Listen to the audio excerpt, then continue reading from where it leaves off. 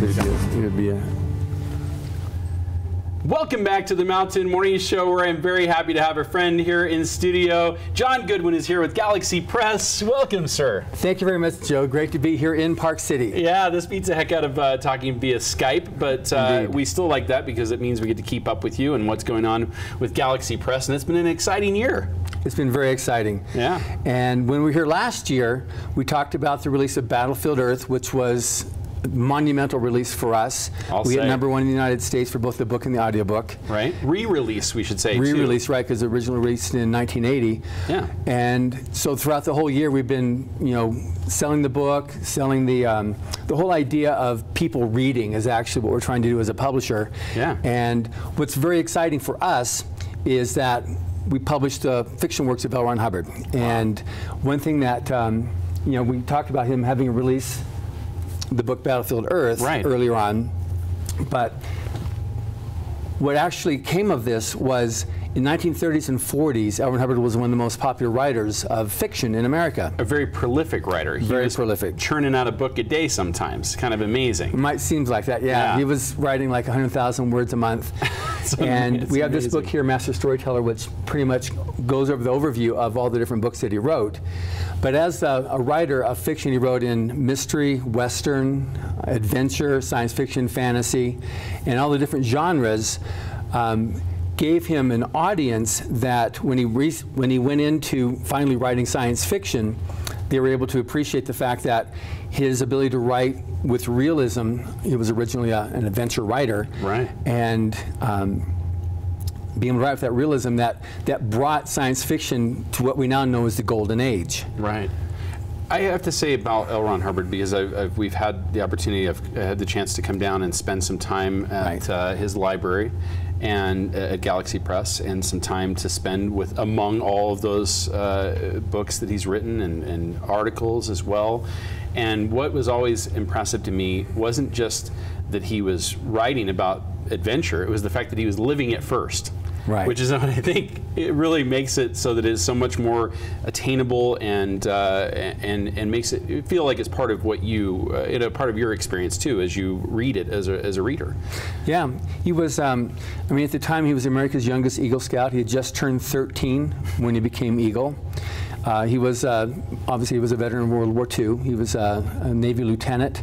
Right. He was a master mariner. He was licensed to sail any ocean in the world, and he was also a member of the Explorers Club, a very famed club of explorers. The guys that went on the moon. Right. They're members of the Explorers Club. That's one of the flags that doesn't get promoted, but that's also on the moon too, the Explorers Club. So he flew. How about that? He flew the flag 3 times, and so with all his experience, it gave him a lot of fodder for his stories. Yeah.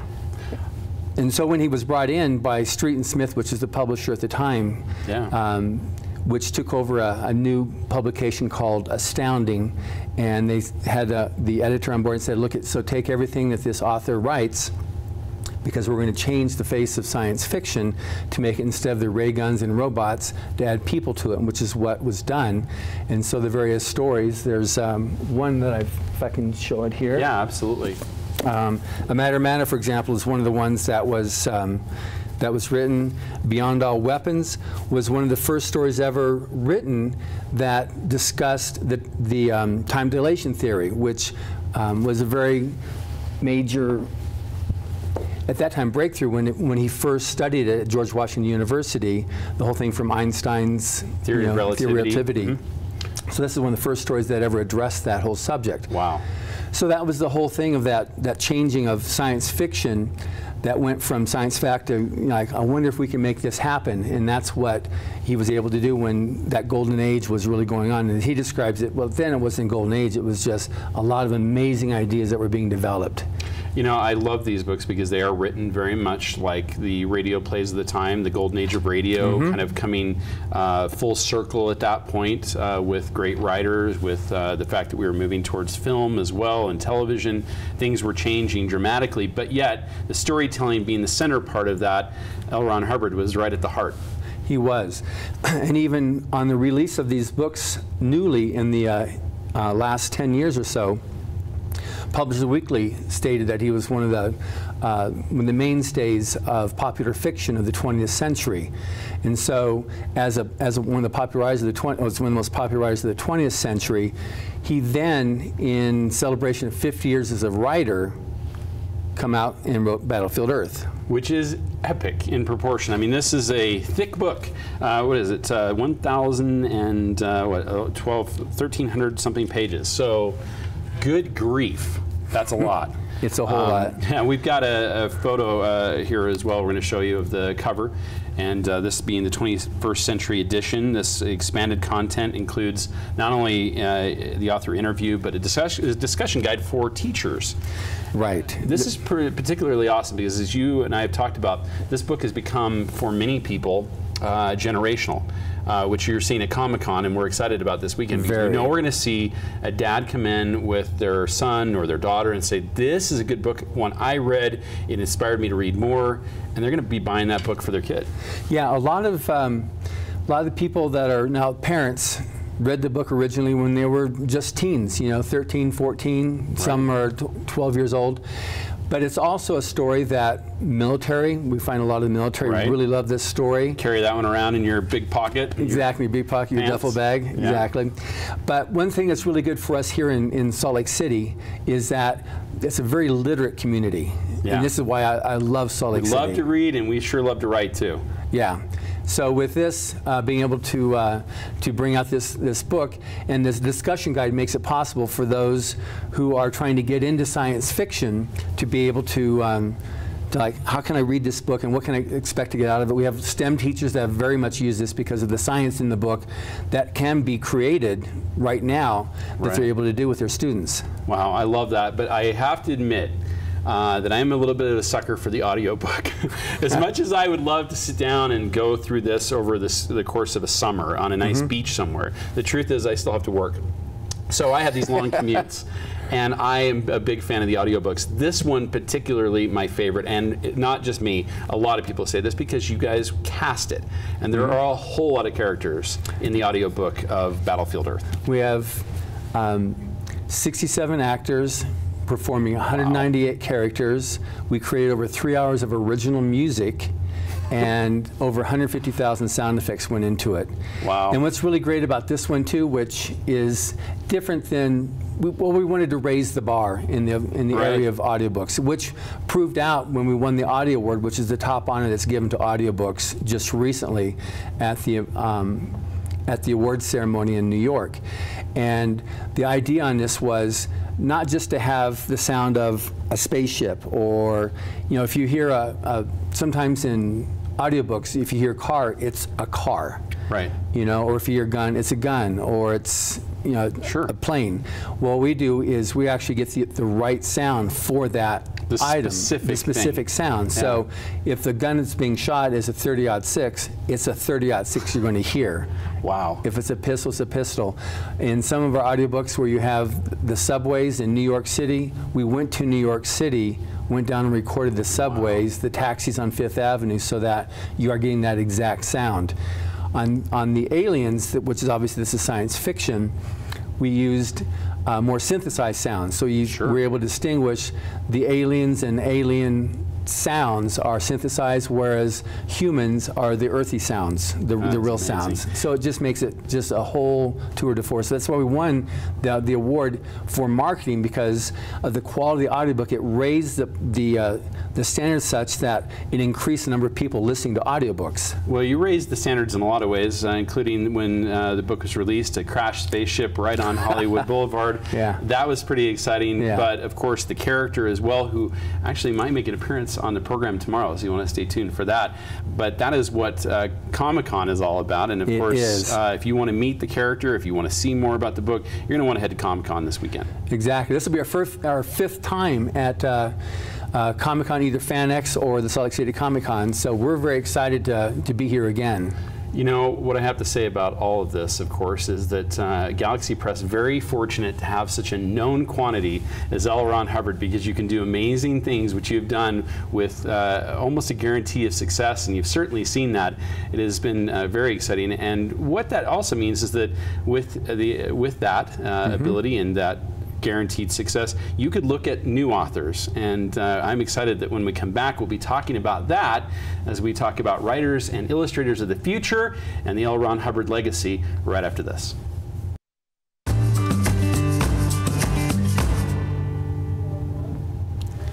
Welcome back to the Mountain Morning Show, where we're continuing our conversation with John Goodwin of Galaxy Press. And I got to say, I'm excited for the news as well of the Battlefield Earth most recent edition that you put out. You have another award just from this one alone. Right. Just it released in the last 2 weeks, and it hit #1 in the United States of science fiction mass market. So we're very excited about that. Wow. So yeah, yet again, another award for Battlefield Earth. When you take it as a whole, it's got to be one of the most awarded books out there, I'm guessing. It works for impressive. me. Yeah, that is just outrageous. But you know, that's something that's really great because, as I mentioned, you have L. Ron Hubbard. You are able to put out all of his books. You're able to put out more audio and do more, which means that legacy, the ability to go after and continue his legacy with other authors becomes a reality, which is what Writers of the Future is all about. He really always wanted to make sure that other people were writing and that people had much to read. That's right. And we found that in Utah we've got some writers that have a lot to say and have ended up in several of these Writers of the Future's volumes. Yeah, we checked, and we've had 20 winners from Utah. Wow. More than any area in the world. That's amazing. With our 3 judges also from Utah, we've had... That helps. Yes, yeah. We have Orson Scott Card. Right. Dave Wolverton. And Brandon Sanderson, all brilliant people, but amazing authors. Indeed, and they've all won at one point or other. Well, Orson Scott Card said, "I wish it was around when I started." Yeah, he didn't get to. Yeah. But he's got his book on writing, which he says, "Be sure you enter Writers of the Future." Right. Dave Wolverton won the contest. He was our grand prize winner, I think, for Volume 3. That was like 30 years ago. This is Volume 33. And with that, his career launched. And then Brandon Sanderson was a finalist. He's written 3 short stories in his career. One of them he submitted to Writers of the Future, became a finalist. And what he told me was that this contest gave him that vote of confidence that he needed. He'd been writing for several years and hadn't had any breaks. And he'd written novel after novel after novel and wasn't selling. So he was beginning to doubt whether he was going to continue on, pursuing a career as a writer. So when he got his acknowledgement from Writers of the Future that he was a finalist, he went, wow, somebody's finally acknowledged what I'm doing. And it gave him that little of extra push to pursue. And it was right after that that he sold his first novel, and literally the rest is history. He's now one of the most popular fantasy writers in the world. That's amazing. And we have to acknowledge the fact that, as you mentioned, many of these writers from Utah have had the benefit of the fact that not only did they get a jump start in their career by being published, but more importantly, they were published in a New York Times bestseller. That is impressive. So let's kind of give people an idea of the contest itself. Each year, this contest begins anew. And you look for 12, is it? Authors and 12 illustrators. Correct. So right now, the end of the contest year is the end of this month. So people can still get their entries in for the writer contest or illustrator contest. And so at the end of September, when year 34 ends, year 35 begins on October 1st and proceeds, so that we have 4 3-month periods. So every 3 months, 3 winners are chosen of the Writers Contest and of the Illustrators Contest. Wow. And we have another winner this year from Salt Lake City. That's exciting. And it's a first because it's the wife of one of our other winners from Salt Lake City. How about that? So that's very cool. So hopefully, we're hoping that maybe on Saturday when we're, if you come to the Comic-Con, we can have them there and we can introduce them as well. Meet them as well. We're looking forward to that for sure. Now, one of the things that I think is exciting to talk about for sure is the fact that illustration has become so much more a part of books. It was once a time when you probably looked to a stock image place to come up with a book cover or something like that, and so often now we've got illustrators, especially with science fiction and fantasy, creating work specifically for those books. And that is why now celebrating more of the illustrators has become so popular. And boy, I got to tell you, last time I was at Writers of the Future and Illustrators of the Future, I spent more of my time with the illustrators, and I couldn't help myself because it was amazing. Right, and so that was the black and white you just saw there. Show some of the now color. There's the color of that same image there. How about that? So that's the color beautiful. So we've seen so many incredible pieces of work. This is probably one of my favorites, arguably, right here. That was the Grand Prize winner from this last year. Yeah, and I just was amazed. He's from Poland. Yeah, we had people from all over the world. Yeah. And I was kind of just blown away by this, and I found myself spending way more time with the artist. But you know, we have to remember that all of this is art. The writing is art. The illustration is art, and L. Ron Hubbard has done a heck of a job in making sure that we get to celebrate that with new people getting their opportunity to rise to fame. Right. The way it actually, you know, like I said, this is volume 33 that we were just going over there. It actually began the year after Battlefield Earth was originally published, and in celebration of the 50 years as a writer. The Writers of the Future was an extension of that because of his name in science fiction. He wanted to be able to lend a helping hand and provide basically a leg up for aspiring writers. And at the point, it was, you know, getting some of his writer buddies together to help on this thing, to put it together. And they're the ones who judge it. And right now, you've got the top names of science fiction and fantasy who are the contest judges. I named 3 of them already. Yeah. But there's, you know, several more. Oh yeah, I was going to say we've got arguably one of the biggest Star Wars writers of all, who acts as typically a judge and often a teacher. Right. Well, you're referring to Kevin Anderson? Yes. Yes. Yeah. Amazing talent. Yeah, he's. I couldn't believe I was in the same room. It's kind of hard to believe. Yeah.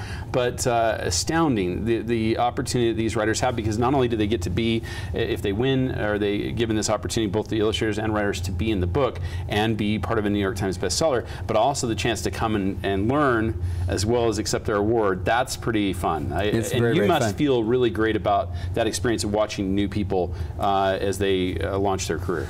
Well, the legacy of this thing is to provide that means. So to be able to accomplish that and get the writers and the artists the ability to launch a career. So now we've got several New York Times best-selling authors who have spun off from this contest as winners, and that's one thing we're very, very excited about, that we're able to do that and continue to do that. And now a person who's not just even a winner, but someone who's a finalist can put that into their pitch letter and will sell a story. Wow. Just because of what they have to go through to make it up to that level of being a finalist or a winner of Writers of the Future.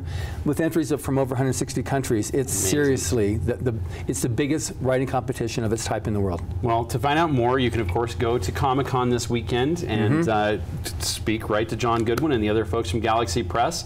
Of course, you can go online as well and enter there. Writersofthefuture.com is where Writers of the Future is to be able to find out about that, and also galaxypress.com to find out about how to get your copies. Thank you so very much, John Goodwin, Galaxy Press. We will see you at Comic-Con. For all of us here at the Mountain Morning Show, thank you so very much for tuning in today. We'll see you tomorrow from 7 to 11 right here on Park City Television.